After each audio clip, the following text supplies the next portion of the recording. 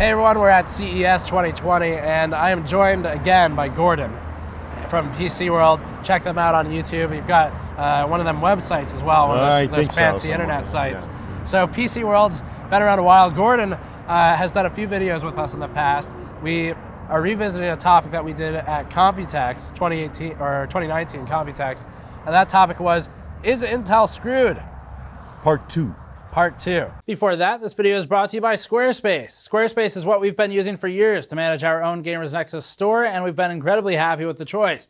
Squarespace makes e-commerce easy for those interested in starting stores, but it also has powerful tools to build all types of websites. Photo galleries for photographers, resume and portfolio sites, and small business sites are all easily done through Squarespace. Having built a lot of client websites the old way before running GN full-time, we can easily recommend Squarespace as a powerful, fast solution.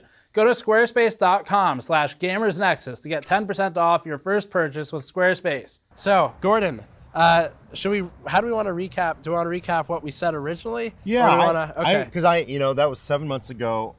I don't remember what I said. I don't even know if I meant it, but no, I can't remember. Let's find out how right we were, Steve. Okay, so I had to watch it. I watched it back, and we filmed it just before Ryzen 3000. So it would have been July was the launch for a lot of that stuff, and then we filmed in June. And you started off by saying Intel in the immediate future is screwed. It's not the end of Intel. That'd be crazy. Do we still agree with that?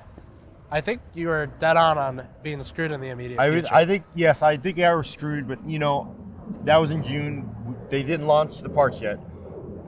I think it was actually grimmer once Ryzen 3 launched for Intel than I expected, because screwed is like, it means anything. Oh, I'm screwed. I left my pen at my hotel desk. It's like, oh, I'm screwed because I'm stuck in the middle of the desert. That is kind of differences. It feels like... Is that where Intel is now? They're not quite in this desert, but it's not. Ryzen 3000 was, it was more than screwed almost. I mean, there's stronger words that you could probably use, it feels like. Yeah, I think for the Ryzen 3000 launch, I mean the 3900X and then later the 3950X both did something that in our original video I didn't think was going to happen, which is outperform Intel in Adobe Premiere. Yeah. So in our original video I was talking about how, Intel still got this Adobe advantage where it's all frequency dependent. But with the architectural changes to Zen 2 and I guess with Adobe CC 2020 changes, the 3900X actually outperformed the 9900K, which I was not expecting at all.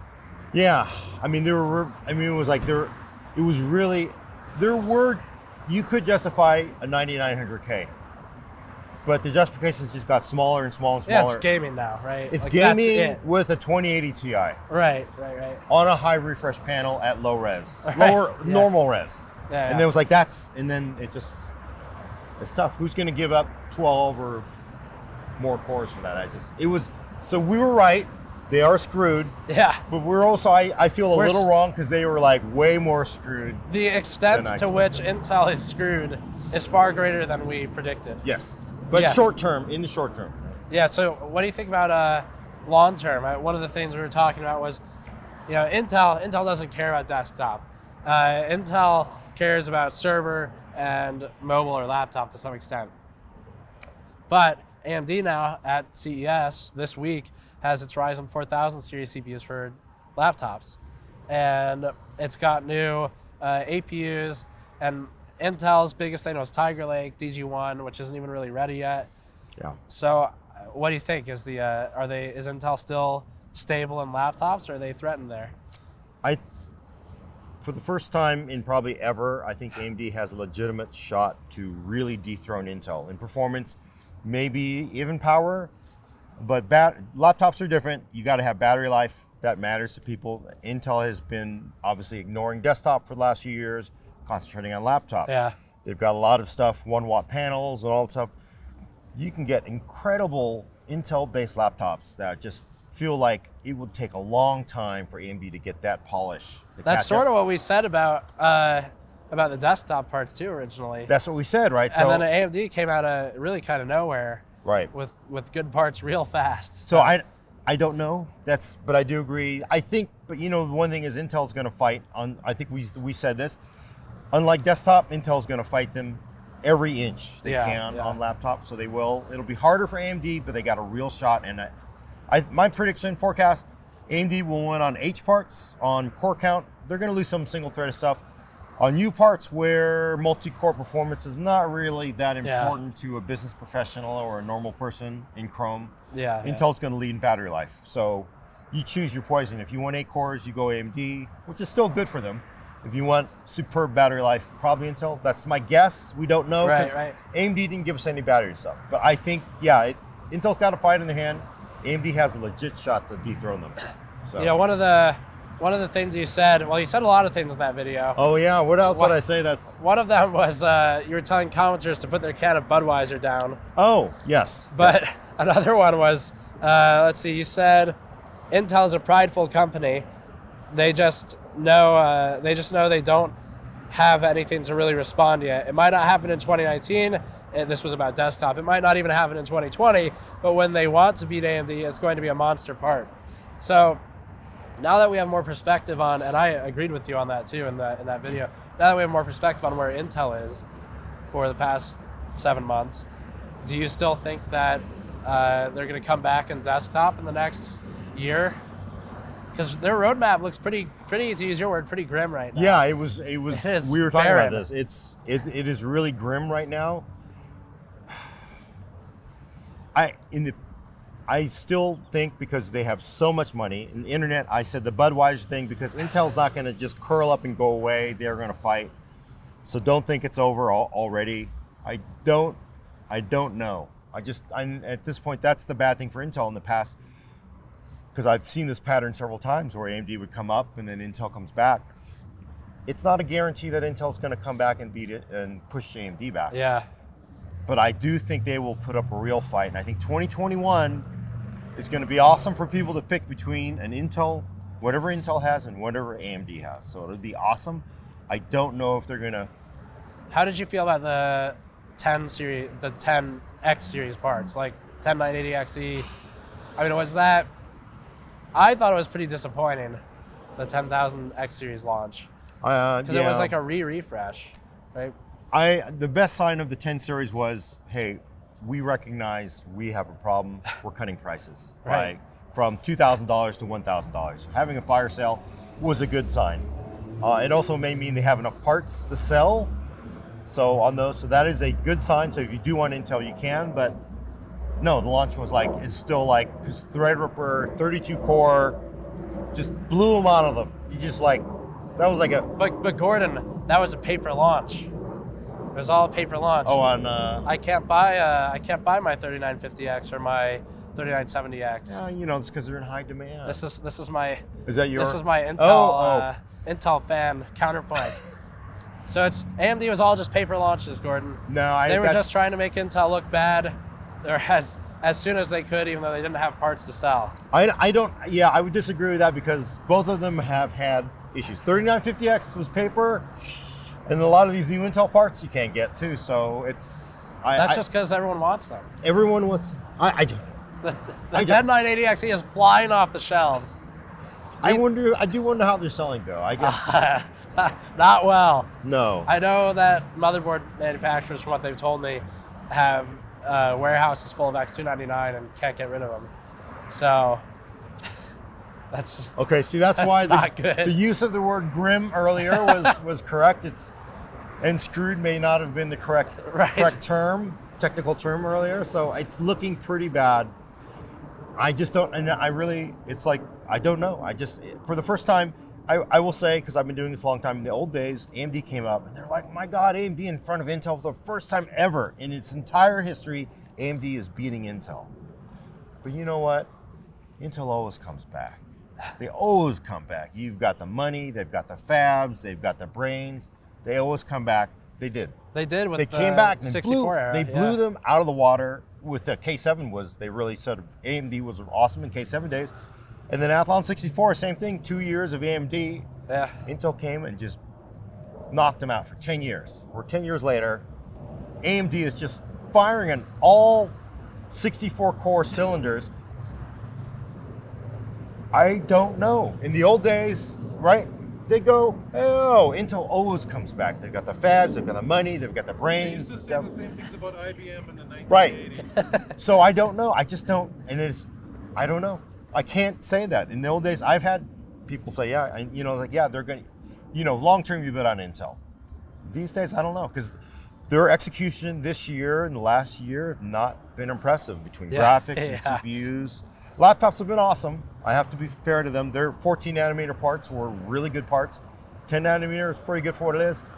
But desktop side you're like, I don't know. We'll have to see. I think Intel will fight, but I can't guarantee. No, I would never put any money on either one. Yeah. It's really going to be awesome for consumers because I think the biggest thing I've noticed this time is that there's a lot more hesitance from both of us to say that Intel is coming back anytime soon. Sure. Whereas in June, we were both like, oh yeah, I mean Intel, they have so much money.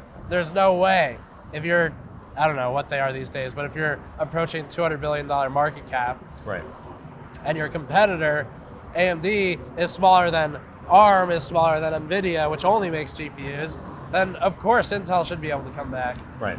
But we haven't really seen proof of that. We haven't seen proof of it. And as you and I know, we have conversations with vendors. They're all off the record over beers or cigarettes. Not me. Not me either. But I have heard people say, oh, well, they do have something coming that's going to be awesome. I'm like, sure. Before it was like, I believe you. Okay, that's a good sign, right? That they're gonna do something. Now it's sort of like the position I have to take with Intel desktop side is I'll believe it when I see it. Yeah. I don't think they're not capable of it. I think it's entirely possible they will be in leadership position in 2 years, but I'll believe it when I see it. I remember 2 months before the 3950X came out, before we even had them, I had motherboard manufacturers sending me screenshots of their tests of the 3950X versus the 18-core 10980XE. Neither out yet. We never reported on them because I looked at it and I was like, there's no way these numbers are right. Like, 3950X beating Intel's 18-core and TimeSpy Extreme. Come on, that's where Intel does the best, is synthetic benchmarks like TimeSpy Extreme. But it was true. So yeah, it's insane really took me to by think surprise. A small socket, true mainstream desktop part is kicking the crap out of HEDT. It's mind blowing. The one thing that AMD I think lacks right now is a cheaper, high PCIe count CPU. Where lanes, that is, where with like a 10900X, we called it dead on arrival on GN, and I definitely don't really think you should buy it.